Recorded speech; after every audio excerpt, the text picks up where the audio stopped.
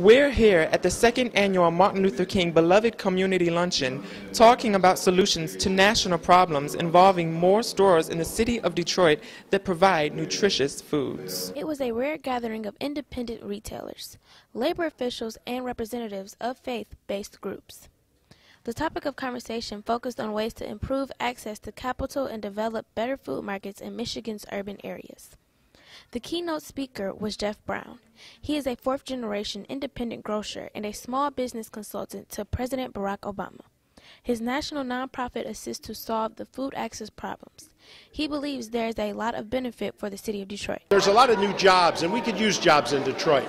So I hope to see that the people of Detroit get a lot of opportunity, jobs and entrepreneurial opportunities, and that everyone that lives here gets a better access to very good quality, healthy foods. Reverend D. Alexander Bullock not only gave welcoming remarks at Bethany Baptist Church, but he talked about food and jobs. Young people need jobs.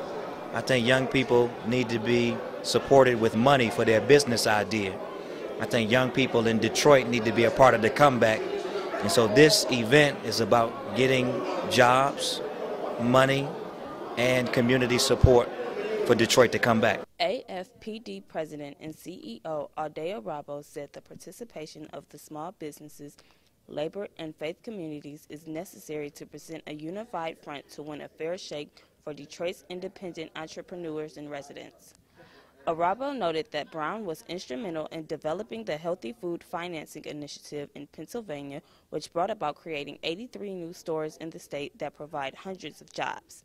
He said AFPD is ready to bring a similar program to Detroit. Because access to capital is such a big issue. Banks aren't really loaning to independents, especially in areas like Detroit, Benton Harbor, Flint. So it's going to give them the opportunity to remodel their stores, make it bigger, have better resources to maybe spruce up the place and hopefully bring more people in. Brown is a highly successful businessman. As president and CEO of Brown Superstores Incorporated, a 10-store, $425 million supermarket chain based in Westville, New Jersey, that does business under the ShopRite banner, he is the ultimate boss of 2,100 employees.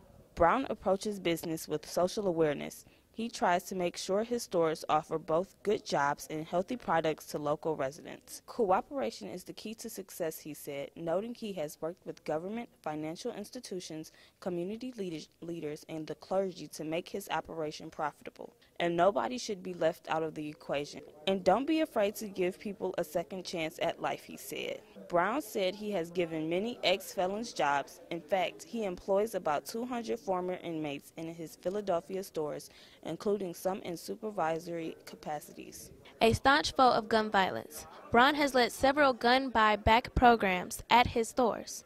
His first, at an outlet in Baltimore, netted about 600 guns, while his efforts in Philadelphia have taken 8,000 firearms off the street. My idea is to work with wholesalers, to talk to the manufacturers, and to have an annual fundraiser to raise money for a gun buyback. And we would like to have an Uplift employee stationed here in Detroit to help coordinate programs like that and to keep them going on an ongoing basis.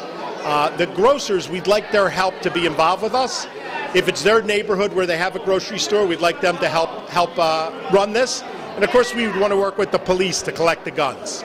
Thanks to the second annual Beloved Community Luncheon, independent retailers now have more information to access federal funds. These funds will help improve the small businesses, not only provide nutritional and healthier foods, but also provide better urban markets for the community. I'm Morgan Levant. And I'm Kendall Levant For YNN Logan Network, where we bring you the younger side of the news.